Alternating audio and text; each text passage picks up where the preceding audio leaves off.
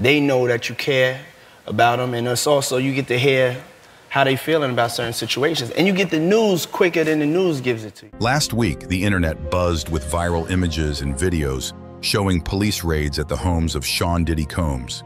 As more details emerge, the focus on the iconic rapper and producer intensifies, with old and new videos of him resurfacing, stirring public debate. Allegations are spreading, and rumors of potential criminal charges are gaining momentum. The dramatic raids were led by agents from the Department of Homeland Security at Diddy's homes in Los Angeles and Miami. These operations, which involved heavily armed officers and tactical vehicles, appeared more like military assaults than typical law enforcement actions. The sight of swarms of law enforcement in these affluent neighborhoods caught the attention of fans, critics, and public figures, all reacting to what is shaping up to be a serious legal ordeal. So, what's the latest on this high-profile investigation? According to sources close to the federal authorities, these raids are tied to an ongoing human trafficking investigation. Reports suggest that the focus is on accusations of sex trafficking.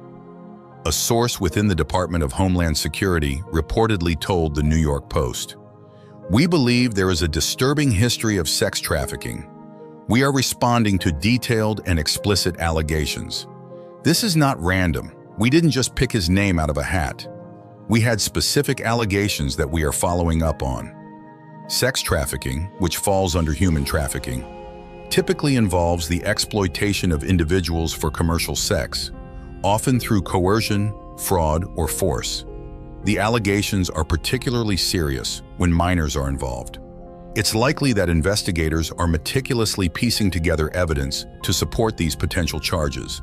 But for now, the public is left in suspense as the legal process unfolds. In the wake of the raids, a wave of videos featuring Diddy has surfaced online, with people re-examining them in light of the ongoing investigation.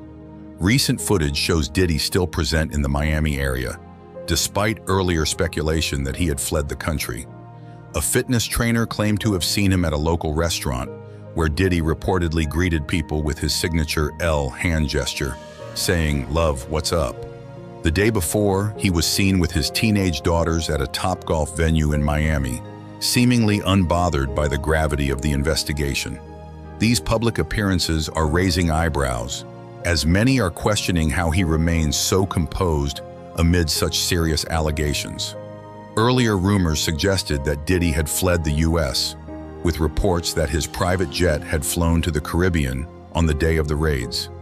This fueled speculation that he might be evading law enforcement. However, the jet has since returned to Florida, and Diddy's attorney, Aaron Dyer, has confirmed that his client is still in the country.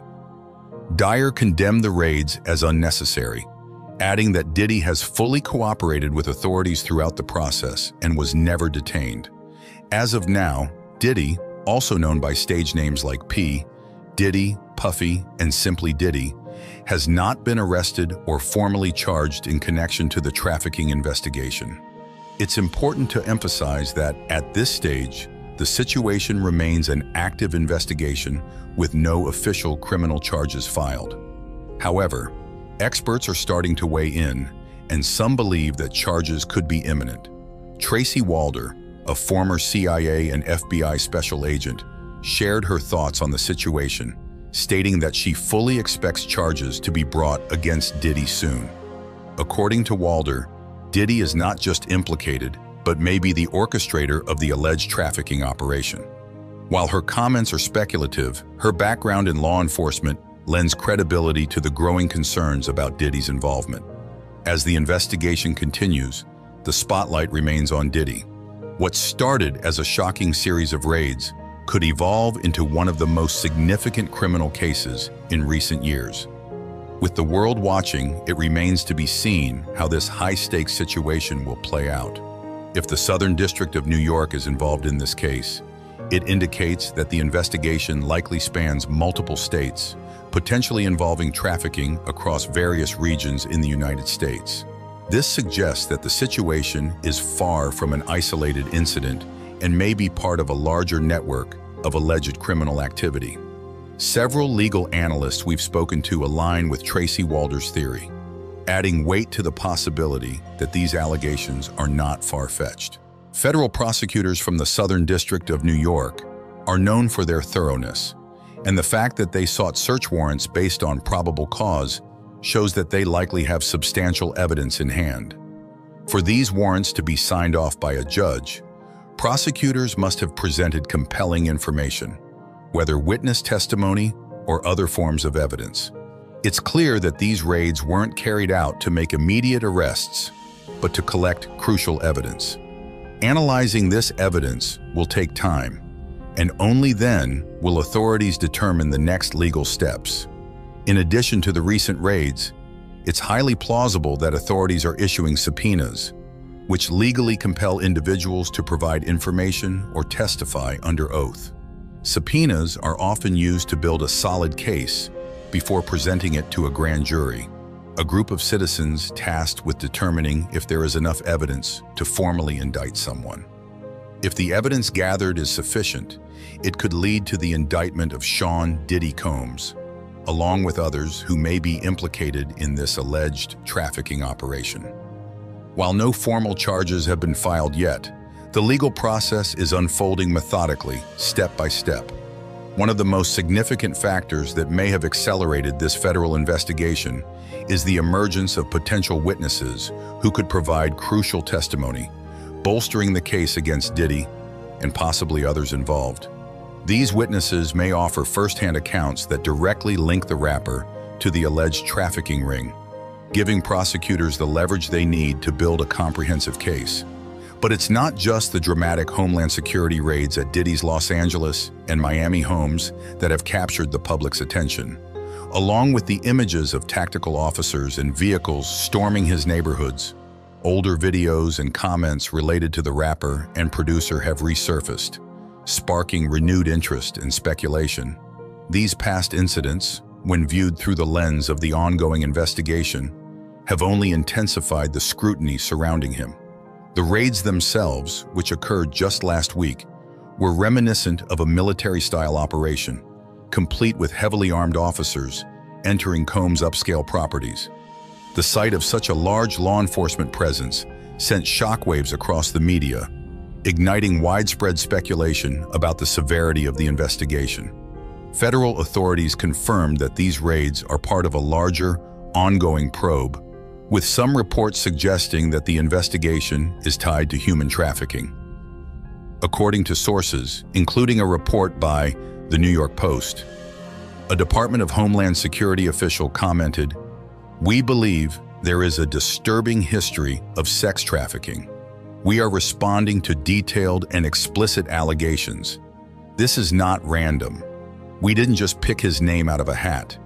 We had specific allegations that we are following up on." Human trafficking is a serious crime that often involves exploiting people for forced labor, services, or, more commonly, commercial sex. In sex trafficking cases, victims, especially minors, are typically recruited, transported, or coerced into sexual exploitation through deception, force, or threats. The evidence being collected in these raids, which reportedly includes electronic devices and documents, will likely be used to support charges related to these crimes. Amid the chaos of the raids, rumors began circulating that Diddy had fled the country. Reports indicated that his private jet took off for the Caribbean on the same day that the searches were conducted.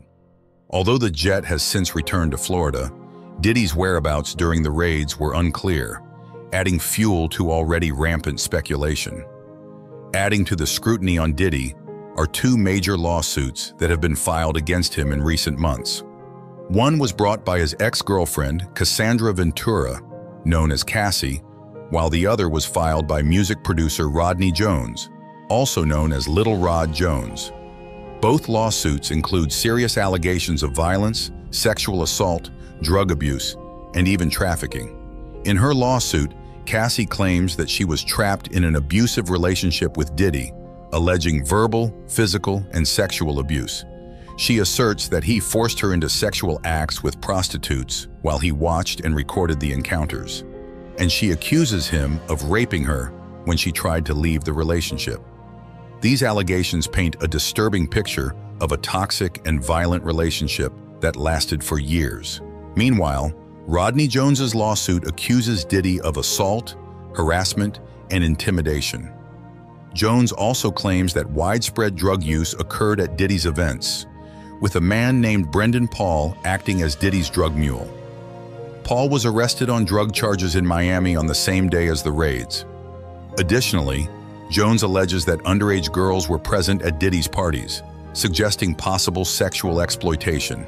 He also claims that actor Cuba Gooding Jr. sexually assaulted him on a yacht, an incident that Jones alleges was orchestrated by Diddy. As a result, Cuba Gooding Jr. has been named as a co-defendant in the lawsuit. These aren't the only allegations Diddy is facing. His longtime rival, rapper 50 Cent, has been outspoken about the situation on social media. Following the raids, 50 Cent posted a series of memes and comments mocking Diddy's legal troubles. One post on Instagram read, "Now it's not Diddy do it, it's Diddy done it," playing on the growing suspicion around Diddy's involvement. The post quickly went viral, further intensifying the public's focus on the case. Aubrey O'Day, a former member of the girl group Danity Kane, whose career was launched by Diddy in the early 2000s, also commented cryptically on Instagram following the raids. She posted, "What you sow, you shall reap. I pray this emboldens all of us victims to finally speak on what we've endured." O'Day had previously suggested that she was fired from the group for reasons unrelated to her talent, hinting at inappropriate behavior behind the scenes. As these lawsuits, allegations, and high-profile reactions continue to pour in, they add fuel to an already raging fire surrounding Diddy's alleged criminal activity. The ongoing federal investigation could potentially uncover even more damaging evidence as authorities build their case. Prosecutors are likely focused on assembling a solid lineup of witnesses and gathering electronic and testimonial evidence, which could lead to additional charges. Even comedian Cat Williams weighed in on Diddy's behavior during a podcast appearance on NFL Hall of Famer Shannon Sharpe's Club Shay Shay. Back in January, before the raids, but after some lawsuits were filed against Diddy, Williams commented, "I've had to turn down $50 million 4 times just to protect my integrity. P. Diddy wants to party, and you have to tell him no." These remarks, though made months before the raids, seem to echo the growing chorus of accusations against Diddy. As this investigation unfolds, the legal ramifications could be enormous, with more revelations likely to surface in the coming weeks. Whether the case leads to formal charges or fizzles out remains to be seen, but the world is certainly watching closely. Shannon Sharpe's reaction showed that this was a big statement. Many people now think Williams predicted that 2024 might be Diddy's downfall. To be clear, Diddy is not being investigated for having sexual relations with men or women. But considering the allegations that Diddy forcibly touched or sexually assaulted people or engaged in sex trafficking of minors, Williams' statement seems different. This is just a claim from Cat Williams, and we can't verify it. Other videos are going viral online that seem to show Diddy's parties were infamous. For example, everyone knows the saying, "Ain't no party like a Diddy party." That was Diddy and NBA legend LeBron James. But others have recently said that Diddy's parties were not places you wanted to be. This includes rapper Uncle Luke, who spoke on the podcast We in Miami just last week. "Did you party with Diddy a lot?" "No, not really. I would go to the party and leave early." "Why wouldn't you stay late?" "I don't know what goes on after hours, but I wasn't trying to find out." One video that has gone especially viral after the raids shows Diddy's interaction with a then 15-year-old Justin Bieber back in 2009. It was posted on Bieber's YouTube channel titled 48 Hours with Diddy.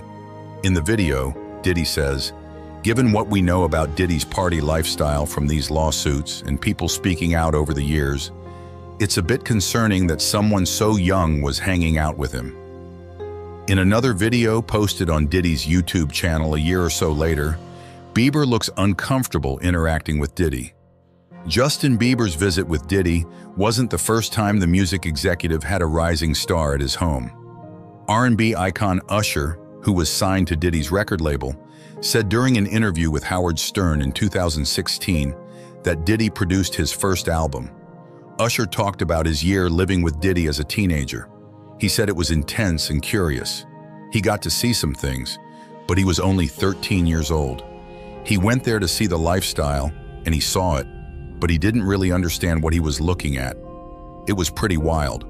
When asked if he would let his kids do the same, Usher replied emphatically, "Hell no." Now, let's take a moment to thank Morgan & Morgan for sponsoring this episode of Sidebar. As America's largest personal injury law firm, Morgan & Morgan has built its reputation by winning big cases, including a $6.8 million verdict in New York and $26 million in Philadelphia. They don't settle for lowball offers from insurance companies. You can even file a claim from the comfort of your home using your phone. With a modernized process, you can connect with your legal team directly from your smartphone. In just a few minutes and 8 clicks or less, you can see if you have a case by visiting forthepeople.com/LC. Another video has resurfaced, connecting two seemingly unrelated worlds. You might recall the recent documentary Quiet on Set, which exposed alleged abuse, labor violations, and unusual behavior on Nickelodeon sets during the 90s and early 2000s. In the documentary, former cast members of the show All That spoke out about being forced to participate in uncomfortable scenes. Diddy made a guest appearance on the show in 2002, and in light of the allegations, this appearance has also gained renewed attention. The recent raids on Sean Diddy Combs' homes might not directly impact the ongoing investigation or any potential prosecution. However, there could be some connection. Federal authorities may want to talk to individuals involved in the lawsuits against him. Nadia Shihada, a New York federal prosecutor from the R. Kelly trial, mentioned that investigators usually seek all available information. She said they typically start by asking people to voluntarily provide information, but if that fails and the person is believed to have key evidence, a subpoena could be issued, legally compelling testimony. Celebrities are not immune to this process. We recently interviewed Shihada on Sidebar, and it was an insightful discussion. The day after the raids, Combs' attorney, Aaron Dyer, released a statement calling the search warrant execution a gross overuse of military-level force. He described the action as an unprecedented ambush, accompanied by a coordinated media presence, which he argued led to a premature rush to judgment. Dyer framed it as a witch hunt, driven by meritless accusations from civil lawsuits.